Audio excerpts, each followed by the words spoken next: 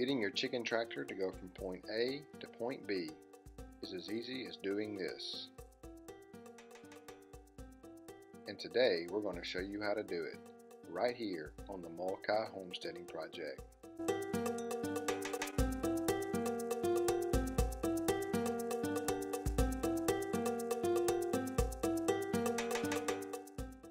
Hello and welcome to the project today. Today we're going to install a pivot wheel system on our chicken tractor.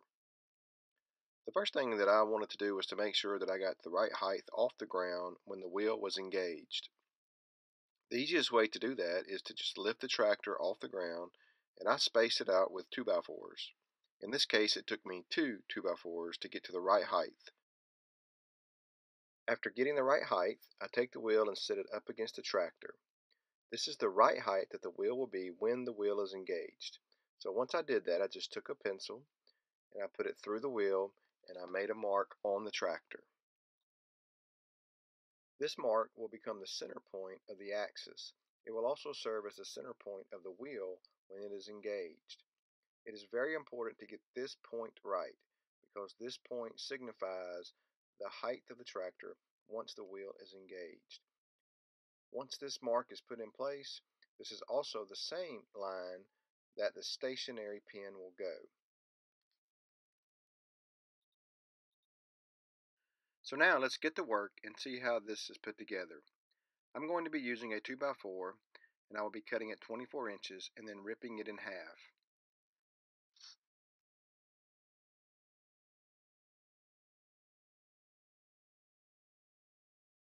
And with the magic of camera, we are now at 24 inches. So now it's time to take our board and rip it in half. I essentially want to use a 2x2 for my pivot wheel system, so I'm going to rip a 2x4 in half.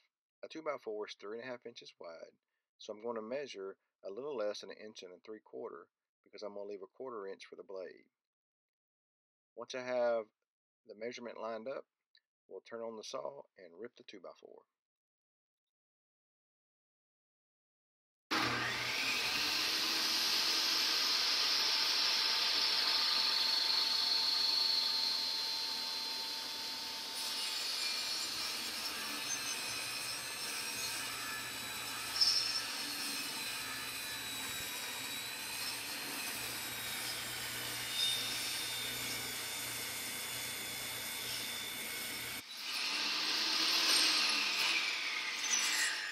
Quick and easy, and it's a lot of fun as well.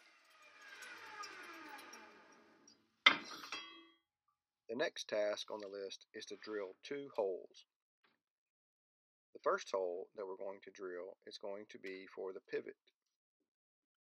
The pivot is what's going to allow the assembly to move up and down freely as you engage and disengage the wheel.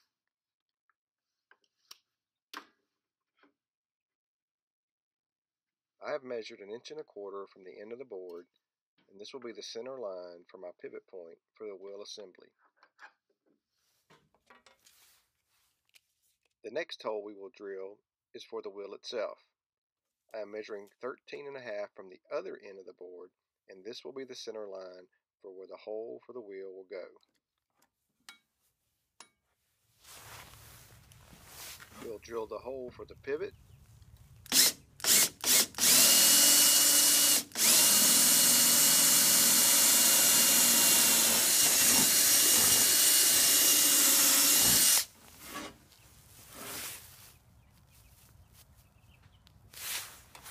And we'll drill the same hole for the wheel.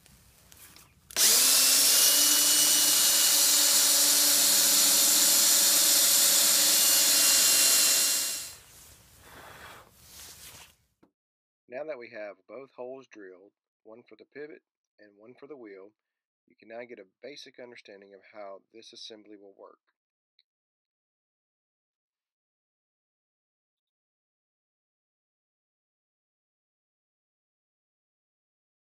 Now let's attach the wheel and then we'll go put it on the tractor. Using the wheel of an old high wheel lawnmower. I'm also using 3 3/8 washers, a 5-inch 3/8 hex bolt, and we'll need one nut with it as well.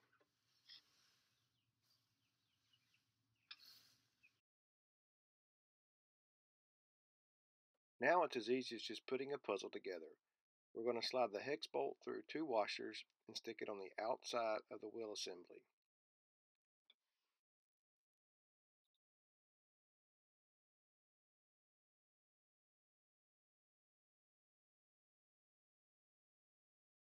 Now putting the wheel on, we'll put one more washer over the bolt, we'll attach the nut, and we'll be ready for the tractor.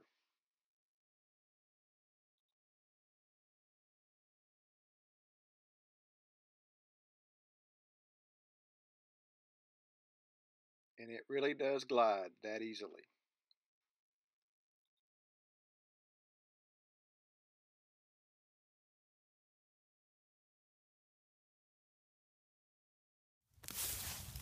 I have already attached an 8-inch 2x4 to the tractor. Before I did that, I slid a 6-inch 3/8 hex bolt through the 2x4 with a washer through it. This will accept the wheel assembly, and this will be done at the pivot point of the wheel assembly.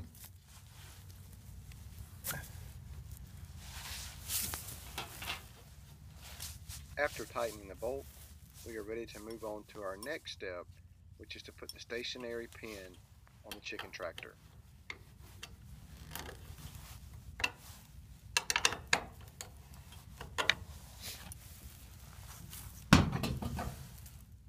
The last remaining step is to put the stationary pin on the chicken tractor.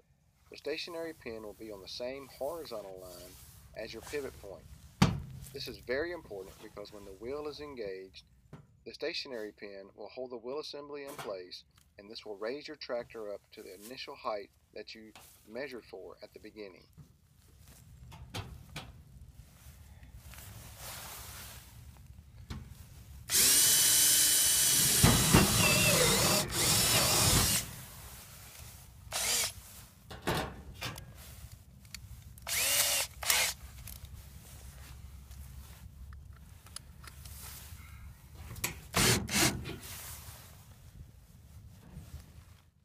Once your stationary pin is in place, it's time to see if the assembly works.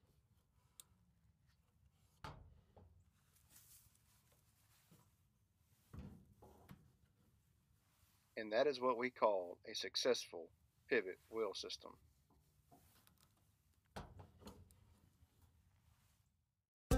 So now when your chickens need greener pasture, it's as easy as doing this. Thank you for watching, and please subscribe to our channel. Please leave positive comments, and if you have any suggestions on a better way to do this, or would like to have any questions answered, please leave us comments below, and we'll answer as soon as we can. Thanks for watching, and have a great day.